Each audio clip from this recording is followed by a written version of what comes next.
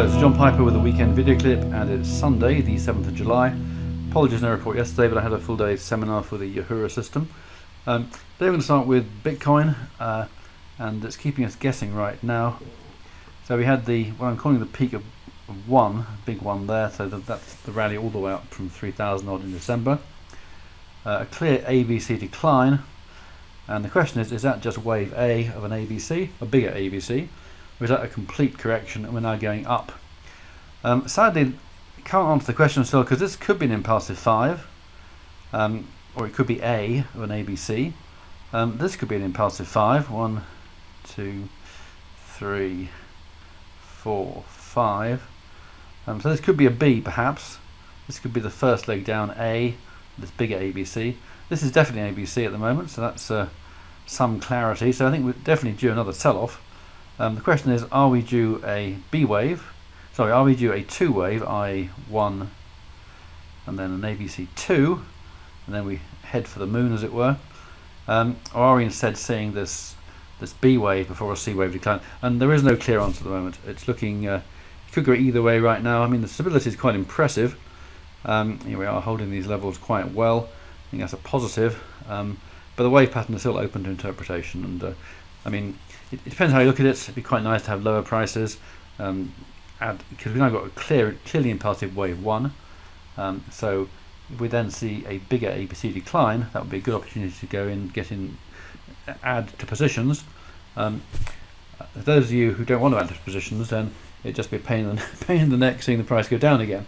So, but it's just a matter of time. I think I'd be, well, you know, the market can always confound us, but I'd be amazed if we actually start retesting the December lows. That would of course be a major issue and suggest that the bear market is not over. But my belief is that the bear market is over, and that we are going higher. It's just a question of when.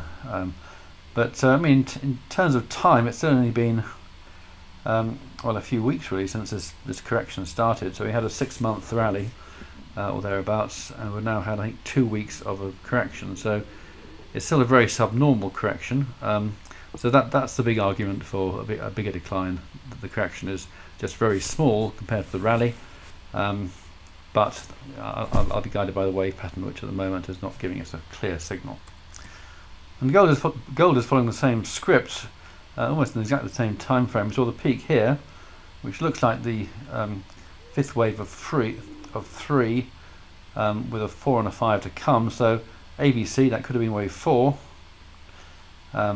Pretty clear impulsive move up to there, but now we've got this quite strong pullback, A, B, C. But if it extends, it'll look like another leg down. So on gold, I think it might well extend. I think so. We might well see a bigger sell-off on gold as a wave 4 before we see a 5th wave rally to complete this initial move up. When I say initial move up, I mean initial wave. I mean wave 1 of 3. So we saw the wave 2 low there. A nice big correction, clearly in relatively in terms of the relation of time and price to the move off the 1166 level, thereabouts. This fit the bill pretty well, and we've now got this 1, 2, 3. So this counts as 4, and it's actually, I mean, certainly big enough already at the lows we've seen, so we don't need another sell-off here. In fact, we would call into question, a break below here would call into question that count, because it could easily take out the wave 1 high at this point here, which would mean that we're seeing something different, but that remains to be seen. Looking at the Dow, we've now got all new time highs by a fairly slender margin. The wave count is 1, 2, 3, 4.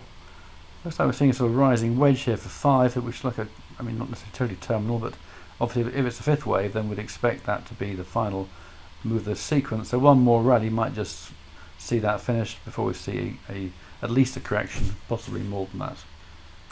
In contrast, FTSE still looks pretty good for more upside. 5 part 1 move, 2 should be part of 3, so I'd expect more upside on the FTSE, certainly the way it's looking. And DAX also looks pretty good. So it's just really the Dow which is causing a few question marks. 1, 2, 1, 2. So again, we've got a third of a third here. So suggesting decent upside.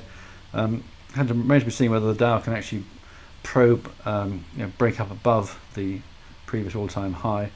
But the way counts a bit against it right now. That's all today for introducing.